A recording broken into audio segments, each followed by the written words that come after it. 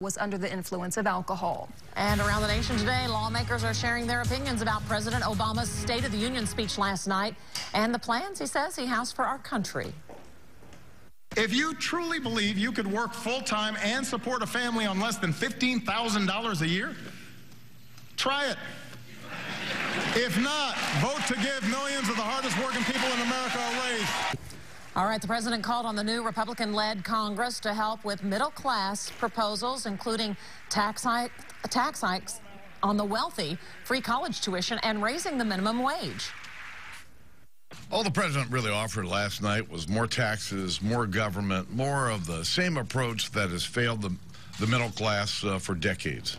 And today we're also hearing from Oklahoma's delegation of lawmakers reacting to what President Obama had to say. Senator James Langford says the State of the Union address took a celebratory tone that simply isn't consistent with what is happening across the nation.